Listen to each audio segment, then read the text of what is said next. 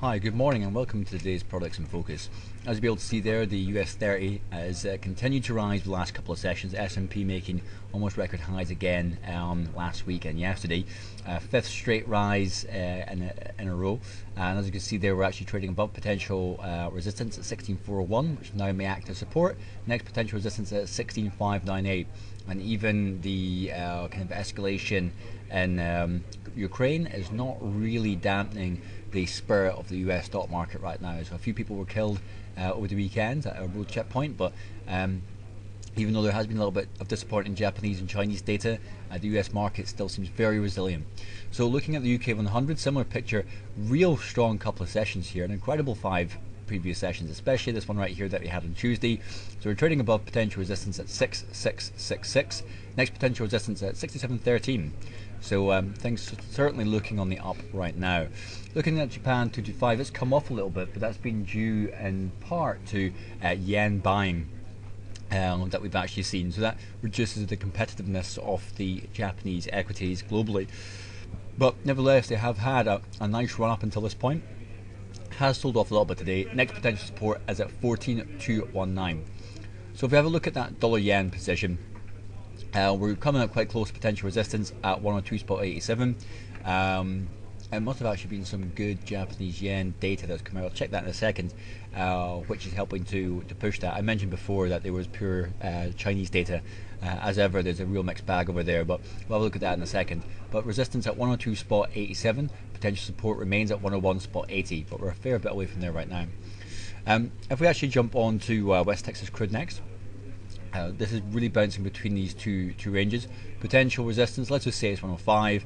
Potential support is at 103, and that Ukrainian element will be helping to support these prices in the short term. And I can see that the US dollar has lost a little bit of strength versus some other currencies today as well. So looking at gold, gold's coming off again. Trading below potential resistance at 12.95. Next potential support is at 12.67, and very interesting that it's come off again so much. People aren't buying the traditional safe havens right now, which leads me to believe the markets just don't think that this Ukrainian thing is going to escalate too much further. Otherwise, you'd be seeing a lot more yen buying than what we are just now. We are seeing a little bit of yen buying, but nothing too spectacular. When we talk about Japanese data, you can see here this was yesterday. As a matter of fact, most of the data has already come out. I can't really see what the forecasts were, but most of them seem to be a little bit worse than expected, albeit this one here was slightly better. Retail sales was okay. And if we actually have a look at today's data, there's nothing too major coming out today. We have to fast forward on to Wednesday. We've got Chinese PMI data coming out, which we've keenly looked at, and we've got Bank of England minutes, quite a lot of UK stuff, UK centric. We've got the crude oil inventories due out as ever. It'll be crude oil Wednesday at 3:30.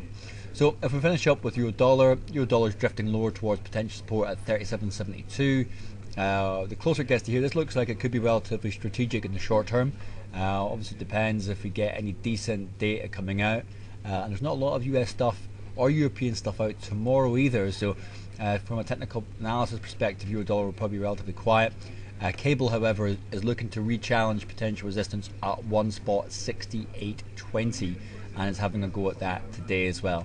So that gives you a bit of an idea of what's happening. So if you keep your eye on the chart forum, I can see there's a number of CMC Markets clients who've actually been posting their own content on there, which is great. Make sure you make insights part of your layout, as this is updates from our global analyst team, which I'm sure you'll find quite useful. And join me again tomorrow to find out what happens next.